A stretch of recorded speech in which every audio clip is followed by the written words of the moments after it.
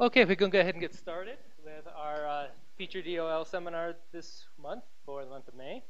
We have Phil Chilson from he's on sabbatical here, of course, at EOL with support from EOL and the ASP program. His background, Phil received his bachelor's from Clemson University, then followed that with a Fulbright scholarship to Germany, nuclear research facility in Germany. His doctorate was from Clemson University, and that was when he looked like he first got started in the atmospheric radar work. So after following his doctorate, he had a postdoc at the Max Planck Institute and a research scientist position at the Swedish Institute for Space Physics. From there, he returned back stateside to the NOAA ETL, Environmental Technology Laboratory, which is now the Earth Systems Research Laboratory here in Boulder.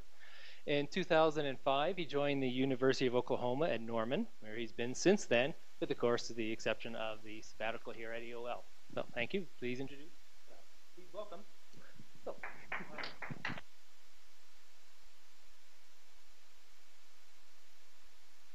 Okay. Well, it's truly my pleasure to be here. This is kind of like my swan song because I'm here for the remainder of this month, and then my sabbatical here comes to an end, and I'll continue my sabbatical in Switzerland until the school starts in the fall. So this is results that came out of an experiment that we conducted out at the Boulder Atmospheric Observatory, which I'll get into. But so this represents one small aspect, one small part of what I've been doing here while I'm in Boulder. So the title, Detection of Backscatter Using S-band Polarimetric Weather Radar, Theoretical and Experimental Considerations.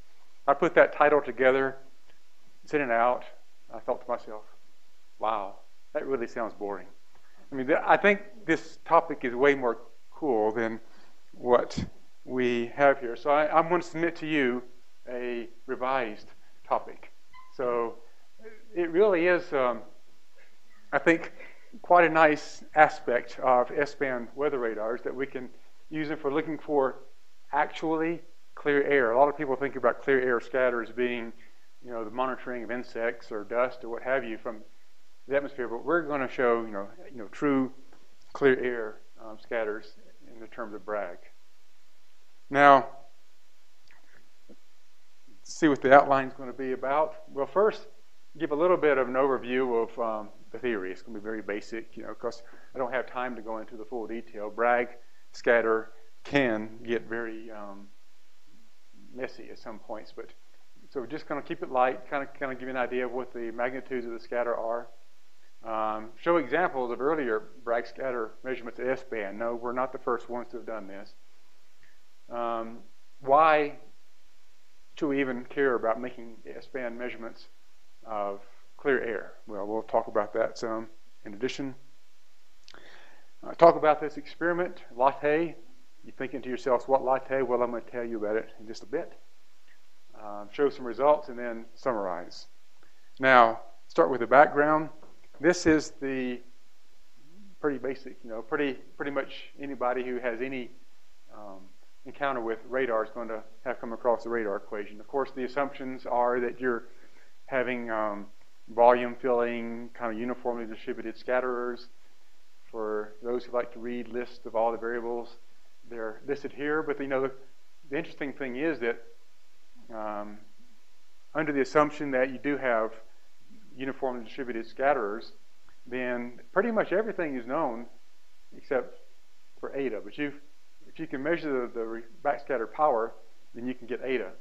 So eta is the radar reflectivity, and typically one talks about it in terms of point scatterers. And if you do that, then this eta is the summation over unit volume of the collective backscattering cross section. So it has a dimensions of like units of length squared per length cubed, so it's inverse length.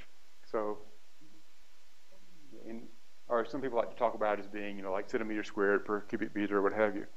So that's the basic, you know, the radar equation. So let's look further. So for weather radars, which we're kind of addressing with this presentation, you typically make the assumption that you have Rayleigh scatter. And that adds a whole another level of assumptions and caveats, provisos onto it. But one is that you're under the general Mie scattering theory, then you assume the particles are spherical, particles are dielectric, and they're small enough to be, well, this part here is already getting into the Rayleigh scatter. So you're assuming that the particles are very small compared to the probing radar wavelength.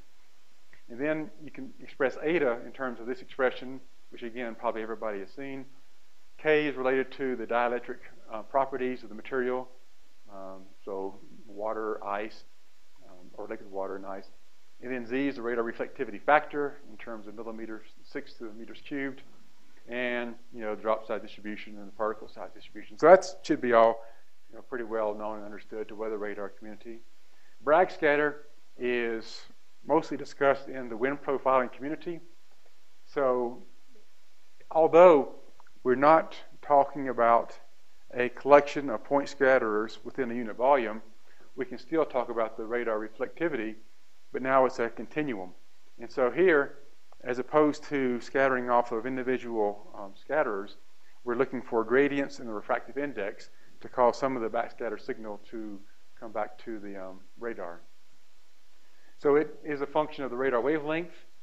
This term here was an actual theoretical value. It's not some empirical term.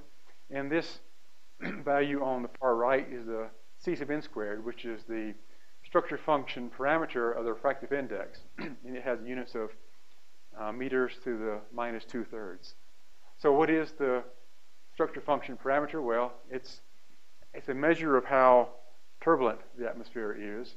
And so if you think about the refractive index at 2 different points, and then if you sample the refractive index and then do an ensemble average, you're going to get some delta n squared term.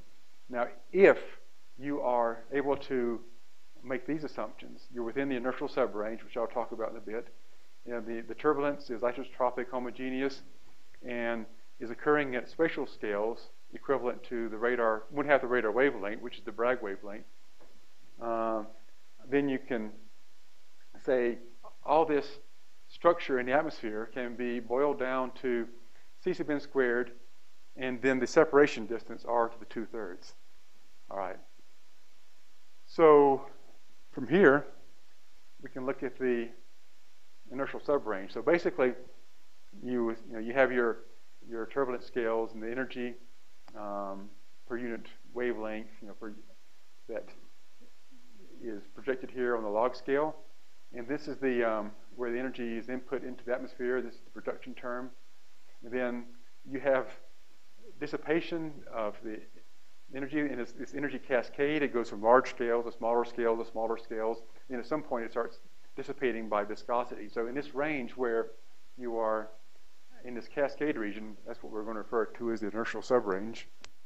And if you have a radar, so if the radar is Bragg matched to the scales of the turbulent eddy, for example, if you have a 10 centimeter wavelength radar, then you're sensitive to turbulent eddies on the order of 5 centimeters. So you pick your radar probing wave number, and then you can project that onto this scale and then figure out about how much energy you might expect in this subrange. Now, as you start going to smaller wavelengths, larger wave numbers, then you're starting to get less and less of this backscattered energy. At some point, you're going to get to this place where the energy starts falling off precipitously. So ideally, you'd like to be between these lines to kind of keep everything well structured. And this is indeed going to be the case right at the cusp of being at that elbow point with the S-band radar. So let's look at about how strong radar reflectivity is for Bragg scatter compared to Rayleigh. And so if you look at S-pol, S-pol is going to be at 10 centimeters, so it's S-band radar. So for even moderate values of Z and dBz, you're going to be overwhelmingly stronger than what you might expect from just clear air turbulence. So to give you an idea, c sub n squared of 1 times 10 to the minus 13 is already, a pretty strong value, what you might expect in the convective boundary layer. 10 to the minus 17 could be what you might expect in just the free troposphere, and then 10 to the minus 15 would be somewhere in between. So by comparison, if you have a wind profiling radar, it's designed to be more sensitive to this type of scatter. So you can see that you don't, well, the signals here compared to, say, what you might expect from precipitation is even greater from the Bragg scatter. And then just to cast it in another light, here we have ranges of values of c sub n squared, which are considered typical. When I say typical, I mean over the wide atmosphere. So when you start going into the boundary layer, convective, then large and very large values become a bit more typical. So you can actually have values of 10 to the minus 12 of c sub n squared at the top of the convective boundary layer. That's not unreasonable. And these you can have in a well-mixed convective boundary layer, but these might be more typical values in the free troposphere.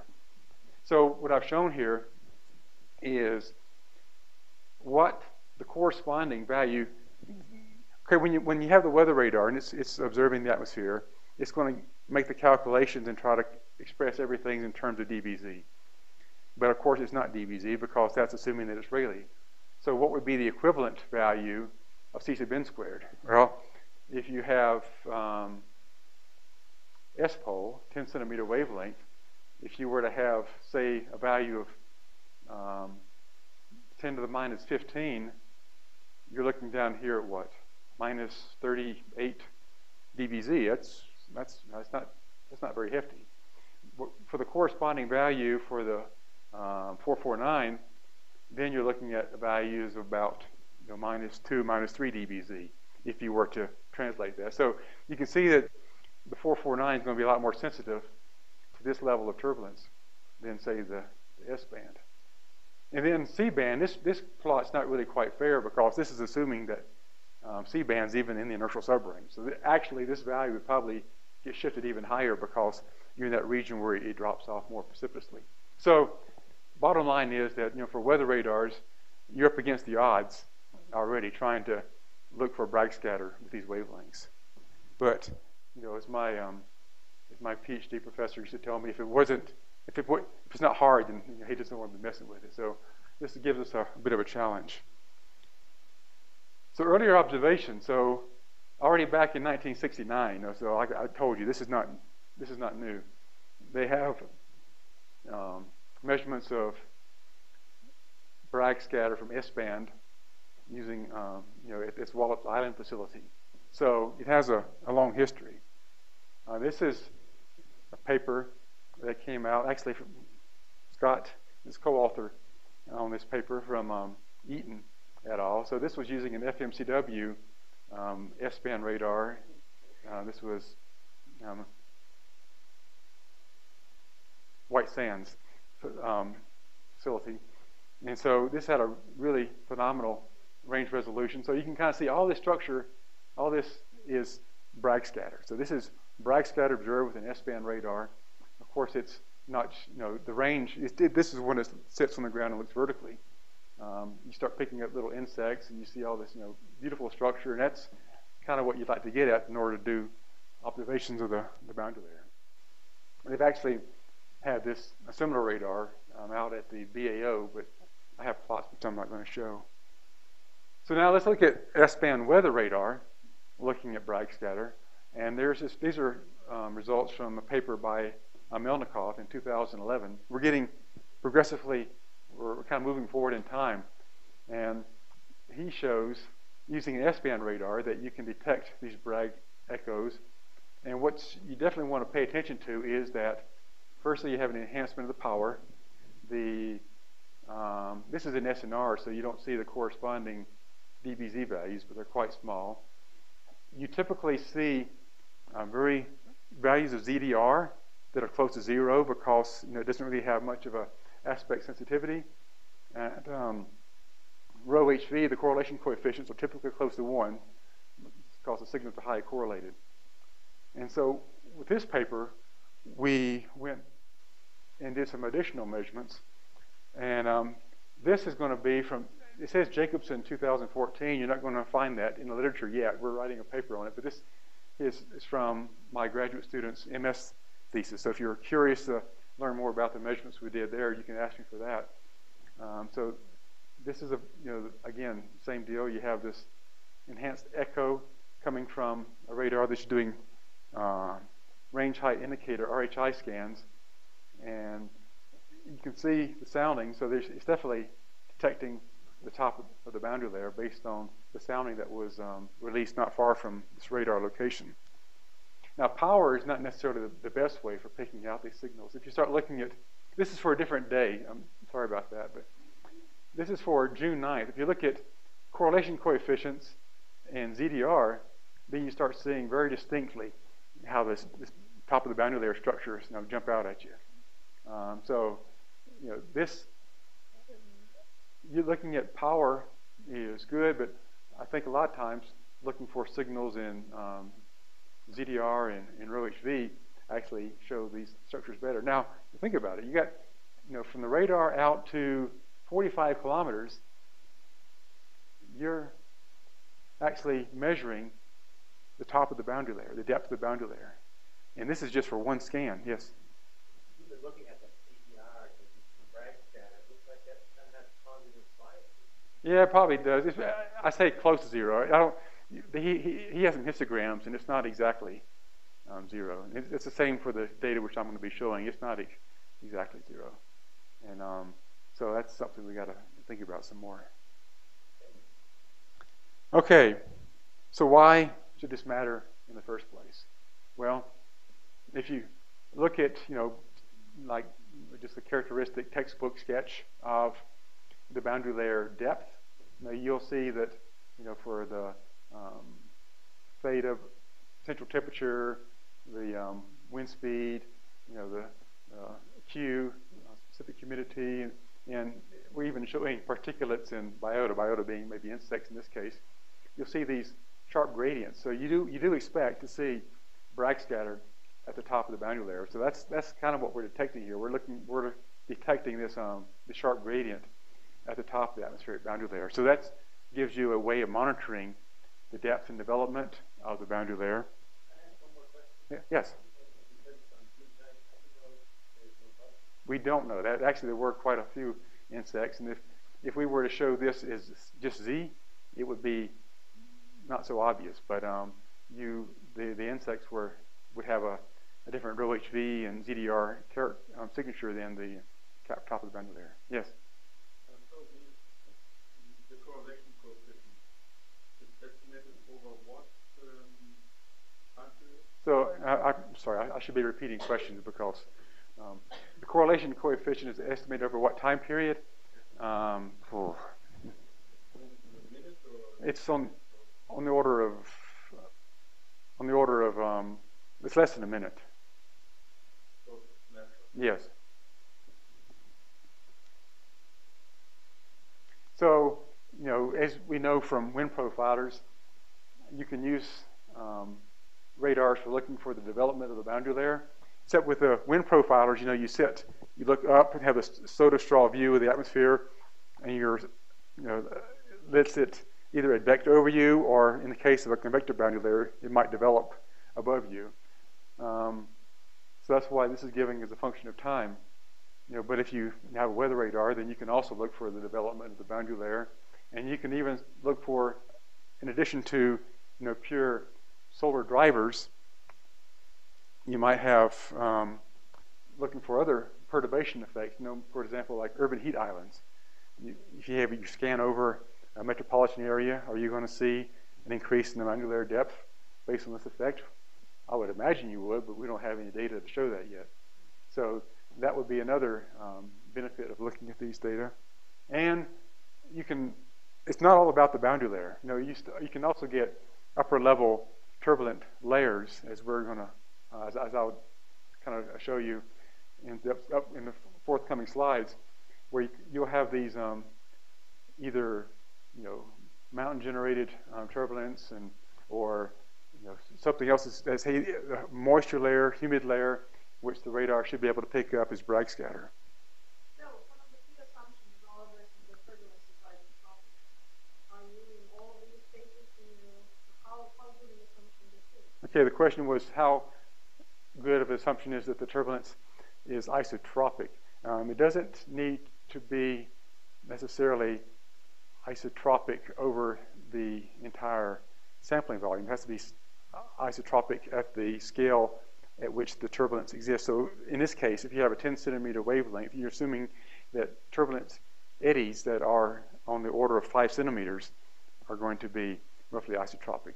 But it doesn't mean that you couldn't have embedded into some other layers which are not necessarily isotropic. Okay, so this brings us to this overview of the LATTE. And I will talk more about this. This is just more the eye candy to kind of show some of the instruments. And this is not, what I'm going to give you during this presentation is really just the tip of the iceberg. Because, this was, what we're going to talk about was just one aspect of a larger experiment.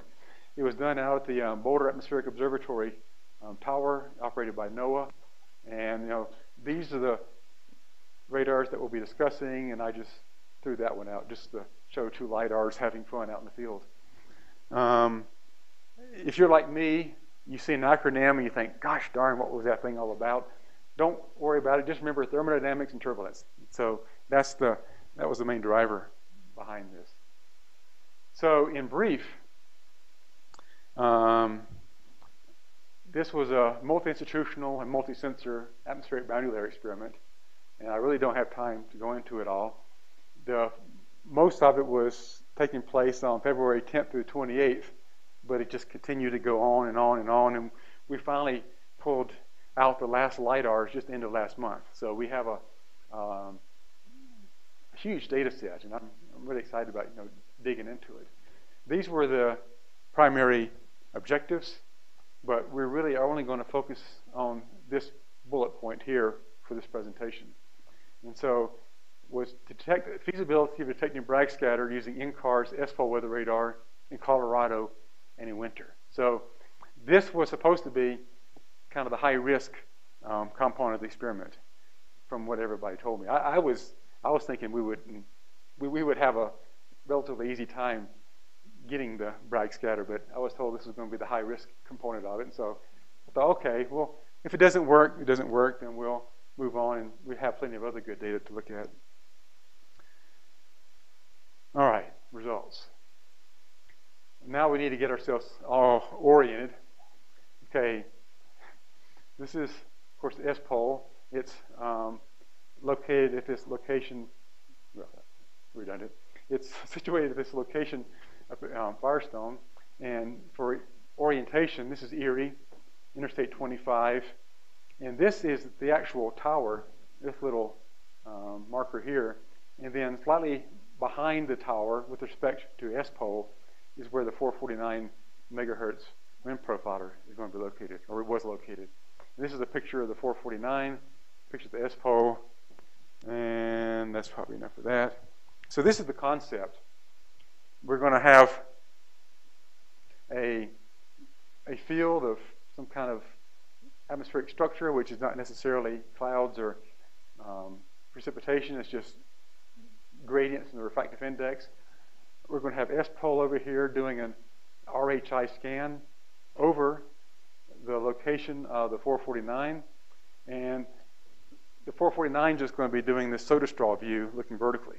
And the S-PolKa radar is going to be doing RHIs over the site. But the nice thing is that, and I really am thankful for Tammy for convincing me to do slices not only over the BAO, but also other places at other azimuth angles, because it really gives us an idea of how much variability there is in the boundary layer structures and also the upper level layers when we were doing this experiment. But for the most part, the focus here is going to be over the BAO site. Yeah, so I guess that's enough of that. And also, just to give yourself a bit more orientation, is that this is the 449. This is the tower. we have 580 meter separation between the two, and S-pole is in this direction. This is going to be important because we're going to be getting clutter from this tower, not surprisingly, but our wind profiler is going to be slightly behind the clutter, as we'll be seeing. So now, let's ask ourselves the question, can we detect Bragg scatter using S-band in Colorado in wintertime? And hopefully the answer is yes, because otherwise this whole presentation is just a big failure. And I've brought you here under false pretenses, and it's been a ruse. But another question we can ask ourselves is why make measurements in winter in the first place? Well, it's partly logistical because of the availability of the 449, but also we wanted to mitigate the effects of having any scatter from insects. Because, you're always going to be people saying, what if they're insects? Well, it was in February. Come on. So we can, in my mind, we can pretty much rule out the insects, but we have other things we need to consider. I'm not going to go over all of this. If you are radar savvy, then your eyes are going to start going over this and looking at the different components that are of interest to you. If you're not, then let me just say that this was a very specialized scanning strategy which was intended to increase the detectability of weak echoes. And so this is not your typical weather radar scan that you have when you're looking for precip. This was like doing RHI scans at about, I think it was 1 degree per second. And we're doing a lot of oversampling. We're doing a lot of clutter filtering reductions and such. So this was kind of motivated by some of the findings in this paper by Melnikov and also from my communications with him. Okay, so testing of the radar setups. This scan was being tested on the 13th. It wasn't even officially part of the experiment. Tammy was running the radar from her office, which was kind of a cool thing to be able to do. And started getting these images. I thought, wow, that looks pretty cool. So let me give you some orientation. This line right here is the range from S-pole to out to the location of the wind profiler. So remember I told you the wind profiler was slightly behind the tower? Well, this is the clutter from the tower. So we're just behind that. We also did some cuts to either side of the tower. And then, as I mentioned, also some in other azimuths as well. This one, I started thinking about this when I was preparing this presentation, trying to think what it could be. But then I'm thinking this is actually the clutter from I-25 because it's right at the location where I-25 is with respect to S-pole. And this is kind of an odd projection, but if you do this as where the axes are similar, then you see a nice, arcing pattern from the side lobes of the radar. So maybe the S-pole people will tell me that I'm wrong on this, but I'm pretty sure that's clutter from I-25. And then I would say this is Bragg scatter. Now at this point, what you should be thinking to yourself is, whoa, whoa, whoa. Where's the evidence? How are you going to tell me this Bragg scatter? First, you show us an image with some enhanced echoes. You got this voodoo magic going on with your radar scan, and now you're going to state this is Bragg scatter. If you're saying that, then that's the right thing. Well, let's look at some additional pieces to the puzzle here. We have, I did some additional filtering, and these filtering levels were, quasi-arbitrary. But I decided just to go ahead and limit values of Z less than minus 30 dBz, and I threw out any ZDR values greater than 2 and less than minus 2. Again, we can discuss whether or not these levels are good, and I can change them. These are just the first slice. And then I just went ahead and kicked out everything that had a correlation coefficient less than 0.5. And so this does suggest that we're getting coherent echoes, kind of lowish ZDR values while we have these layers. So can I now say that it's Bragg scatter? Well, you should still be suspicious, because what if it's a cloud? But luckily, the BAO tower is outfitted with cameras looking in 5 different directions.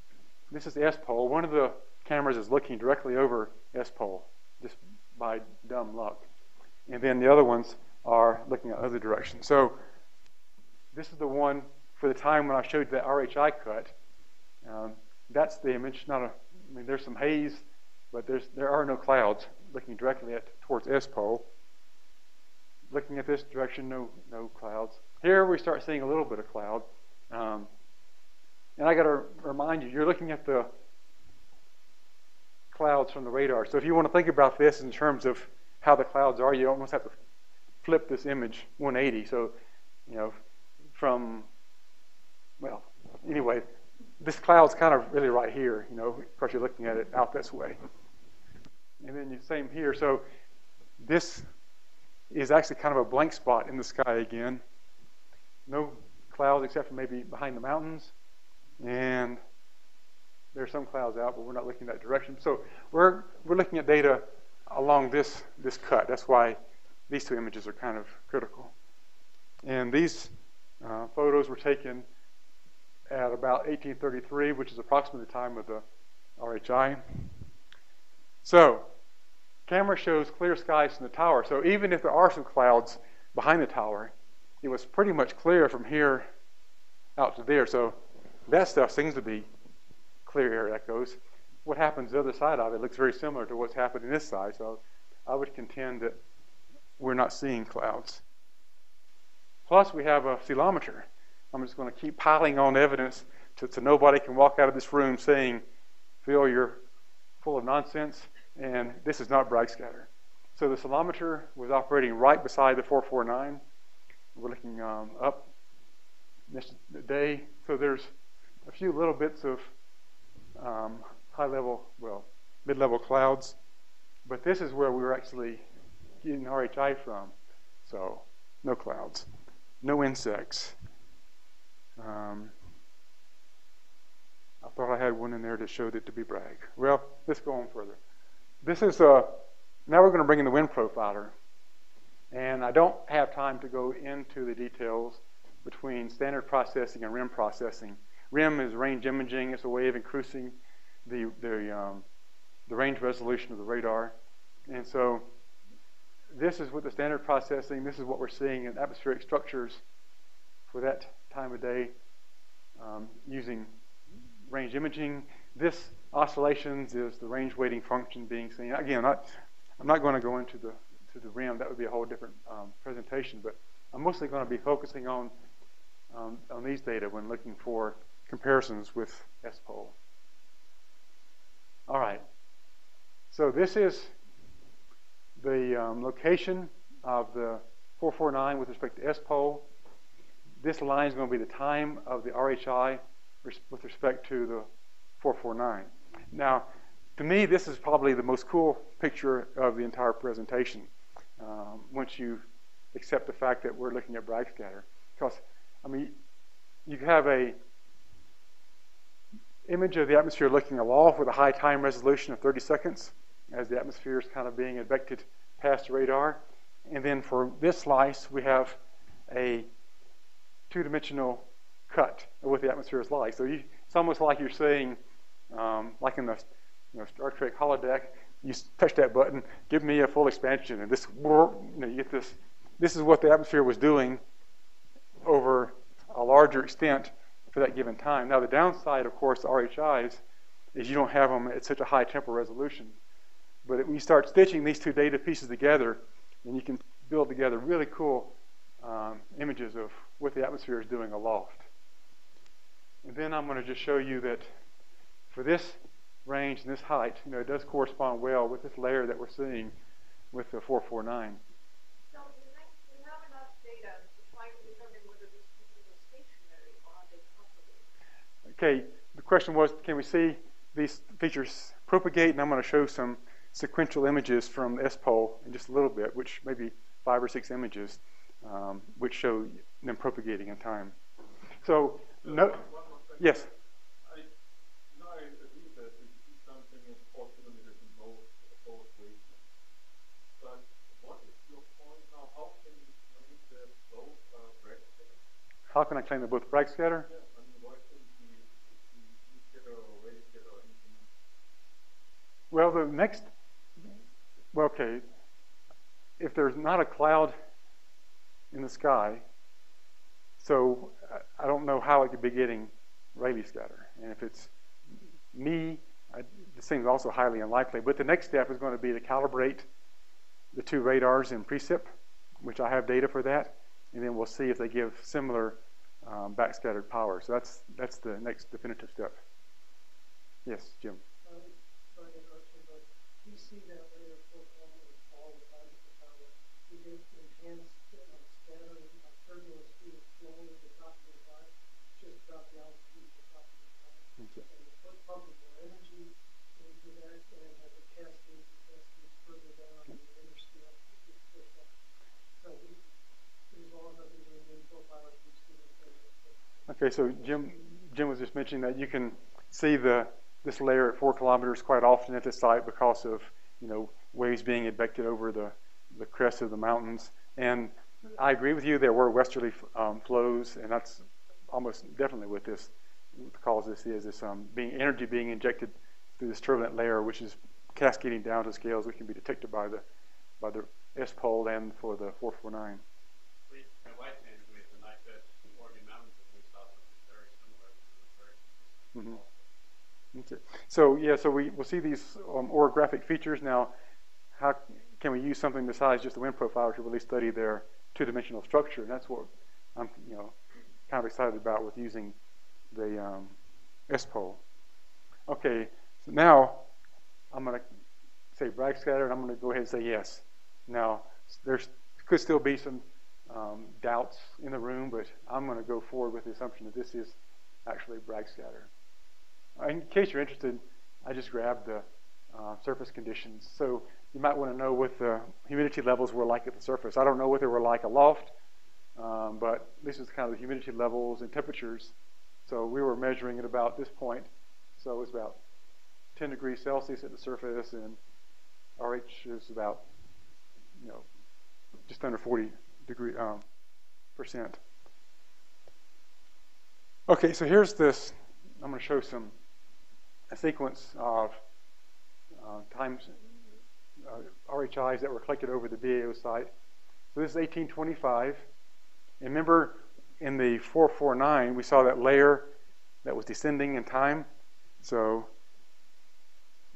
this is indeed that layer descending in time. Now, it's going to be hard. It's hard for me to get my mind around all these images and kind of pull together a nice image of what the atmosphere is doing. But at this point, I'm just trying to establish this is a measurement technique, and then kind of go back and then look at some of these dynamic structures in more detail after this presentation. But you can see it evolving in time. So the time is on the top. So a lot of dynamic features that can be observed. Now, again, what I'm saying we have here is a two-dimensional structure as opposed to just a soda straw view, which we've always had in the past with the 449s or other wind profiling radars. All right, so that was just during the testing. That was just Tammy playing around with the radar to making sure if the scanning strategy was going to work, and we got all this. So we got excited. The next day we went out and did a longer period of measurements, launched 4 radio soundings. And I'm not going to show this day for interest of time because there was a mixture of clear sky and clouds. So it gets kind of confusing. So we have these data to look at. So I'm excited to do that. But I'm going to hold off and show you another case from a really clear day.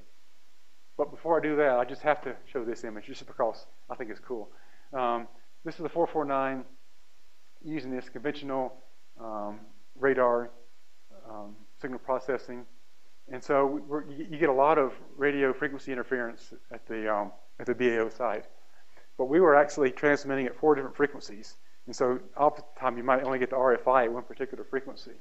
So this was taking all the signals, averaging together, and you can see you got kind of a coarse view of this. This is the actual track of the radio sound as it goes up. So it's actually being seen by the 449 often into the side lobes.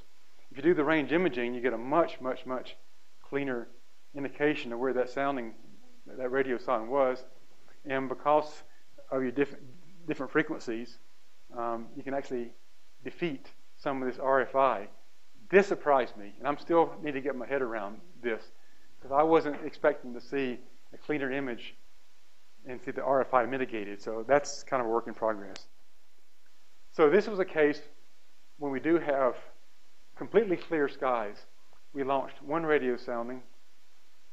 We were out flying our UAV, which I only mention that because I can tell you we were out by the tower for a long period of time looking at the sky, and I can tell you it was clear. It wasn't just a few camera shots from the tower. This is a typical view, clear. I mean, and this was the temperature and relative humidity from the tower, from the sonde, and then that shows the trajectory. So now we look at another RHI scan for the 26th. Now we don't see so much of these upper level structures, but now we see a lot of action down here at lower levels. So here we're looking at what I would contend to be boundary layer structures. Again, same deal, I-25, interference in the tower, and that's the location of the 449. And do the similar scanning, so you do see that this holds up to the fact of having a low ZDR, highly correlated signals, and no clouds. So we're probably getting Bragg scatter from the top of the boundary layer. But is it really corresponding to the top of the boundary layer? Well, I guess I'll show you the sounding next. This is a comparison between the RHI, what was observed with the 449. And so it's kind of hard to see. It gets kind of messy in here, but there is, at this point, a layer, an enhanced value of Z right at this point, right about where you have that layer being detected by the 449. And then this stuff up here corresponds to what we're being seen by the 449. And then you got this layer up here. Now you might be thinking to yourself, I don't see anything on this image. Well, if you go back and start looking at these correlation coefficients and ZDR, there is a very faint indication that we're seeing an upper level layer with the S-pole. So I would say this is actually a faint layer that's being detected by the S-pole. Okay, so this sounding was launched right at the 449 site. So you see this in the relative humidity, this kind of a shifting of the relative humidity, which is indicative of the top of the boundary layer. On this scale, you don't see it so much, but there is a kink in the temperature profile, also indicative of the top of the boundary layer. So I would say this is actually the boundary layer depth that we're being able to detect. Now, you might be wondering, why aren't we seeing any of this stuff up here on this image? Well, because for this time of this RHI, the balloon is only going up to this height. And then if you look at this trajectory, it's actually, it's getting hit by westerly winds, and it's flying out over this way. So at some point, it's going to be this cut's not going to be very useful, but we need to look at one that goes at 180, so it looks more south. So we got the RHI scan for 2124. It's looking 180 directly south. This was the height of the balloon at the time of this scan. So at that point, it's about 193 degrees azimuth with respect to the S-pole. So now we can see that these structures are actually being kind of seen as a hint of a echo here. Okay, so we're really close to the end. This is just for your viewing pleasure, the surface conditions on that day, so you can kind of see what the relative humidities were and the temperatures on that particular day. So I'm going to zoom in now just for the sake of looking at this boundary layer. This is what we're actually seeing. So now it's the same RHI cut, except I'm only going up to 2.5 kilometers. So we're seeing the top of the boundary layer here, at least out to 20 kilometers. In wintertime, in Colorado, dry air, all that. So really cool structures that are being seen here. So the next thing is to really go into these data and start sussing out what that atmospheric boundary layer structure means. What are these perturbations? Are they consistent across different slices and what have you? This was the same thing after you're doing filtering. So you can see these structures which correspond to the top of this boundary layer. Which brings me to my conclusions. So we were able to detect, in my opinion, Bragg scatter with the S-pol in Colorado in winter. We operated the S-pol in a special mode which was helped facilitate detection of these weak echoes. You don't see this when the next rads are running in their conventional even clear air mode, or probably not typical. You would need really strong Bragg scatter in order to be picked up in a mixed rad clear air mode. So I do have data which is from joint measurements of S-pol and 449 during precipitation. So then we know it's Rayleigh scatter, and we know how that backscattered signal should correlate, and we can use that to calibrate 449 because we don't have an absolute calibration standard. And then once we get it calibrated, then we can go back and then compare the C sub n squared signals and apply the right formulation and see if these two curves match. Okay, we have, to my mind, a really nice opportunity looking for boundary layers and upper level scattering layers. And this is a lot of data. I'm just showing you, just a small sampling of it. There's still a lot more work to be done. Some questions. We still need to consider how we can discriminate between Bragg scatter and clouds, because we've now upped the sensitivity of the radar so we can actually see the clouds, but how we discriminate between the Bragg from the clear air and the Rayleigh from the clouds. So that's something we need to dig into more. How prevalent are these upper level scattering layers? Well, we've heard that in orographic locations, with orographic perturbations, you can often see these upper level scattering layers generated by flows over mountains. Can we even further improve the signal processing in order to make these signals even more detectable? All right. So a lot of people were involved. So I really am extremely grateful to the NCAR folks who made a lot of contributions to this. Of course, the people. This really wouldn't have happened without them. And I know I've already said this many times, but this is really just one component of the bigger LATTE data set. So hopefully we'll be getting a lot of good data and good analysis and papers out of this experiment. And I'm going to give you a third title. So kind of detection of Bragg scattering using S-band polarimetric weather radar, a detective story, because there's still a lot of work to be done to kind of figure out the best way to utilize these data. But just if I see this kind of image, I get kind of excited to think about being able to use that for boundary layer studies, using a radar that's capable of looking at two-dimensional slices and not just looking at the soda straw view. So with that, I'll stop. I'm right on time, and I will take any questions you might have, and I thank you for your attention. Thank you, Phil. And for any questions, please grab the mic so we can pick it up by the on the webcasting.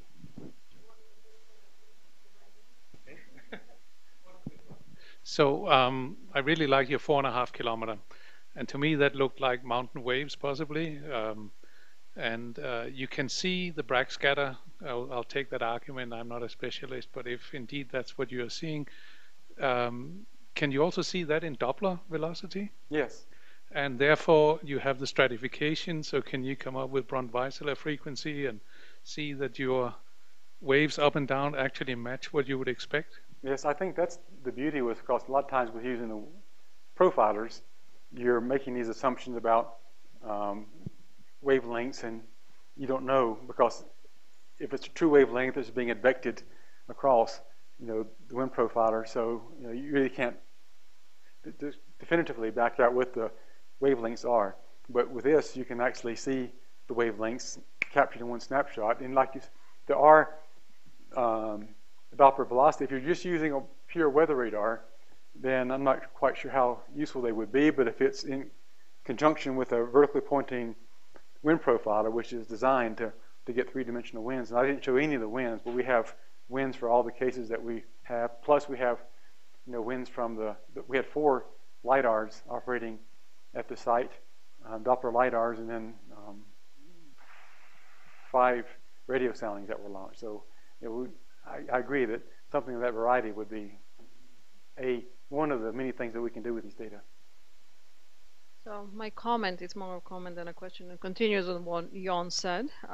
It's, as a true observationalist, I noticed in one of your photos there was a fern wall on the Rocky Mountains, so which is a good indication that there might be waves downwind.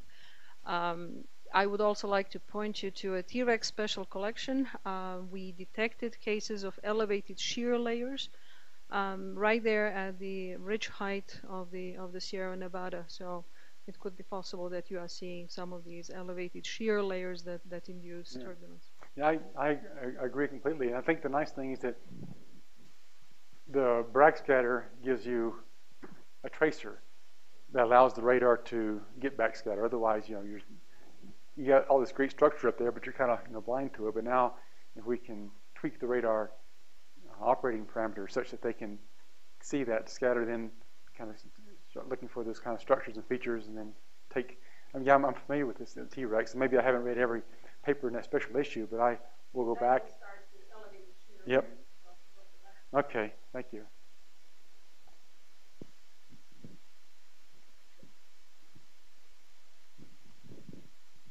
Do you have enough data from the S-PolKa that you can convert into the sort of image we get off the wind profiler?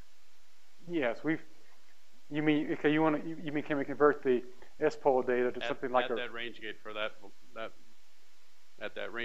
for those heights? Are you taking the data fast enough so you could just take that one range gate out and make it look like the wind profiler sampling, and then compare it to the wind profiler? Yeah, I think with this data set, it will not be easy because we were doing those other RHI cuts, but we do have data from KOU Wind in Oklahoma where we were just up and down over one azimuth directed over the Kessler Atmospheric and Ecological Field Station. And there we did, as part of this master's thesis, which I alluded to in Jacobson 2014, we converted, we projected the radar onto a Cartesian coordinate, and then found the point directly over the wind profiler site, and then did stitch together and made a simulated range time intensity, and then compared that with things that we would get from the 404 megahertz wind profiler that we had at that site, and yeah, it looks pretty nice. Yeah, I had a question. So you're looking at features that are half the wavelength of the radar. Yes. But do you think that you'd be able to apply this technique to seeing some larger scale features come in, or perhaps say gravity waves moving along the inversion, or are you the features, able to? As long as the smaller scale turbulent structures are embedded within the larger scale features, then you will get that scatter. You just need to have turbulence at, in this case, on about 5 centimeter wavelength scale, but it can be, tracing this larger scale features, if I understood your question correctly. Yeah. So yeah. And so you were scanning the radar very slowly, large number of samples, large dwell time? Yes. To be able to get all this really high resolution. Mm-hmm. And did you do the sounding launches? Was the ascent rate of the balloons slower to get a lot more data? We kind of somewhat underinflated the balloons. We were getting ascent rates of like 5 meters per second. Again, I didn't show those data just in interest of time and to kind of keep a more clear, lucid presentation. I hope it was lucid, but yeah, we have those data in there. Those results are also pretty cool, but I'm not able to. So I'm kind of driving at, could you apply this to Pecan? Yes. Okay. I would say yes. I think that's a nice application in an experiment coming up for this type of scan. One more question. If okay, let's assume that it is a Bragg scatter. Then the ratio between the two volume reflectivities should be constant. Yep.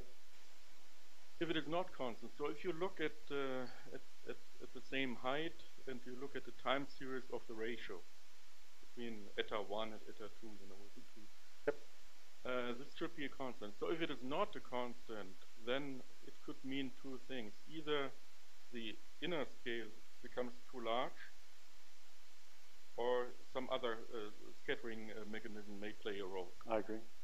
So if the second option is not relevant, so if it is really just turbulence scatter, then you could probably, these dropouts or the deviations from that universal ratio, you can say, okay, this is where epsilon drops between that critical value. So you could use that also as at least a digital energy dissipation rate measure. I agree, and I actually hadn't thought about it from that perspective, but yeah, you're absolutely correct, and that would be a nice application as well.